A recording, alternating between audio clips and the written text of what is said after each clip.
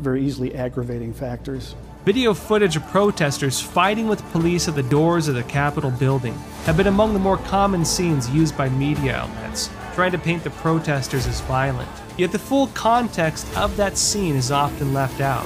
When the video evidence is shown in its full context, it's clear the crowd is trying to rescue Rosanne Boyland as police beat her unconscious body.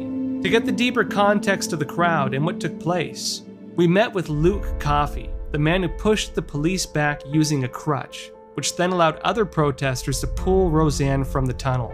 I was walking back to the hotel and I was approached by 3 different men, kind of younger guys, that were running away from the Capitol and were basically telling people that we need patriots at the Capitol. There are people dying inside. We need patriots. But I thought it was strange because they were running away from the Capitol and we were still at least a mile probably away. I was prodded at that point by the Lord really I wanted to go up there to the front and try to stop the chaos and confusion and whatever was going on. I didn't know anything at this point. So initially when they approached me, I felt it stood out as a very strange occurrence that they were trying to get people to go up there, and why were they running away from it? It was bizarre, really. And I had a friend that is I would consider a conspiracy theorist by nature, and he warned me that there could be a false flag incident that day. Be very careful. And that's immediately what I thought, that these gentlemen were trying to escalate, provocateurs that were working to get people up there. I heard the Holy Spirit speak to me and say, go up and to the front and pray. And it was very clear voice. I think there are 3 voices in our head: our own, the Holy Spirit if you know Jesus, and demonic spirits that can influence you. I know it was not my own voice, and it was the Lord that very much told me, and I felt it was a prodding in my heart to go up there regardless of the risk and just pray and pray for peace. As I was walking up there, I felt like there were saints, that were making eye contact, going out of their way to make eye contact with me. And this is a crowd of 20 to 30,000 people, but it was certain people that were just still and peaceful and just they'd give me a little nod or just make eye contact with me. And the eyes are the window of the soul, and it was something incredible that really has stood out to me, and I haven't told a lot of people. It was an overcast day for the most part, but the clouds opened up and I did see these strips of paper coming down. They were verses that encouraged me to continue on, and I don't think other people saw them, and I know I wasn't hallucinating, but it was prodding me to continue on. And again, people can think I'm nuts, but until you experience these things, you may be a doubter. So when I saw the verses coming down, it only solidified what God had told me to go up there.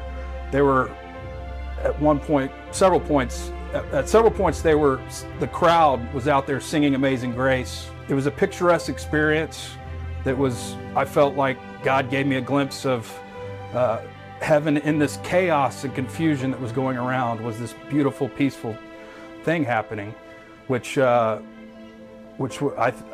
know was a gift, and it was truly incredible, and that's what led me to go up to the West Side Terrace. When I went up there, they started deploying the tear gas. People started falling backwards on top of each other and were trying to get away because they couldn't breathe from the tear gas. I saw multiple women that I tried to help that were on the bottom of 3 to 4 people piled deep, and I was, with no success, was able to pull them out. So at that point, I went to the crowd and was saying, we got to stop this. We got to pray.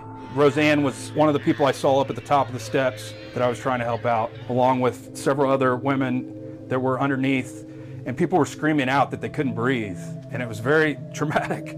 The gas made everybody freak out and caused more chaos, and so everyone had fallen on top of each other, and so I went up to the front telling them, everyone stop and pray, because I really believe people were gonna die. I thought people were gonna perish underneath that crowd, because it was just jam-packed. People crying out maybe for their last breaths. At that point is where I did hear the voice of the Lord say, Luke, go stand in the gap.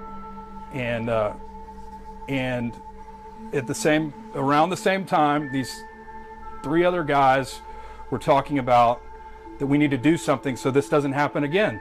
So to de-escalate it, to prevent it from happening again. A couple of these guys were like, I don't want to risk going up there. And one said, I got my family to think of. And I said, I'm single, I'll go up there. And so I tried to walk as peacefully and slowly as I could, and go right up to the line of police. And I didn't know how many there were.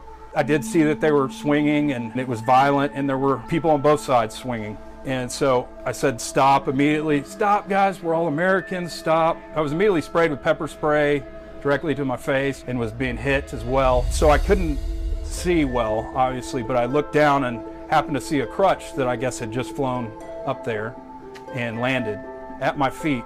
And so I was prompted to pick it up and put it over my head. The most peaceful thing I could do is make myself big and try to make a wall between both parties. I don't know if it's audible in the recordings, but I said, in the name of Jesus, Lord, please stop this.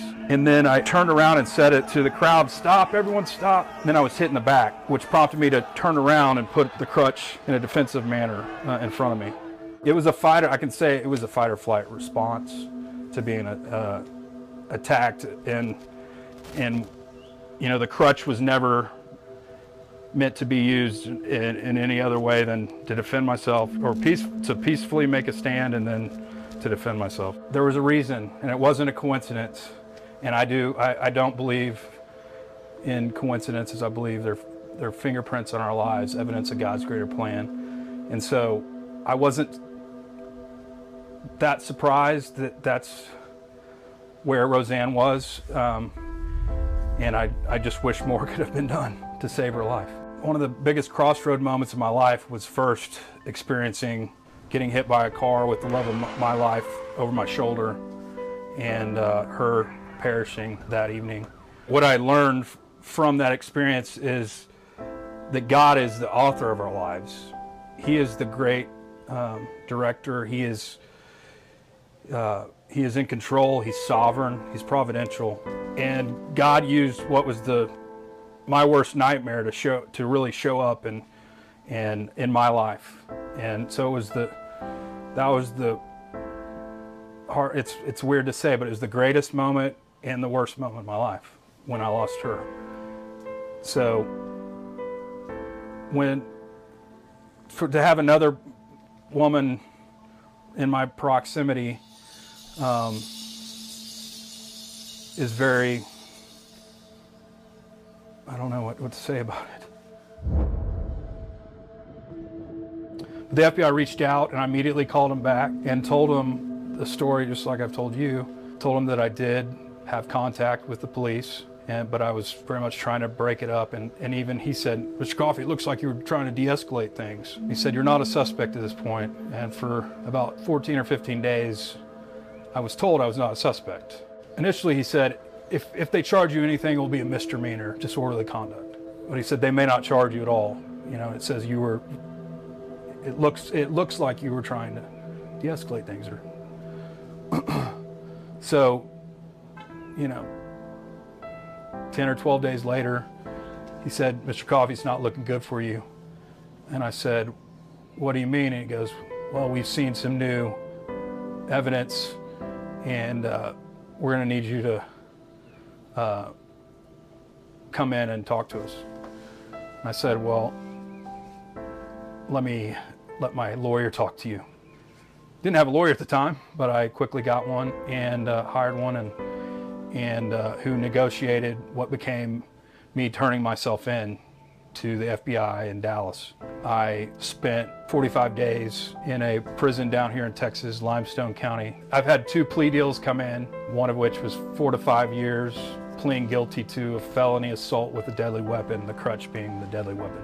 When I met with my lawyers most recently, I was able to go to Midland, Texas, where they are, for several days, and they had a potential plea deal that was similar to another defendant that was 8 to 14 months, but still pleading guilty to a felony assault with a deadly weapon. I just know I feel called to fight for truth, not for just myself, but for other J6ers. The only thing they can do is kill me or put me back in prison, and I'm not scared either way. So I'm ready to do whatever God calls me and whatever He wills it for my life. It's my absolute full intention to go to trial.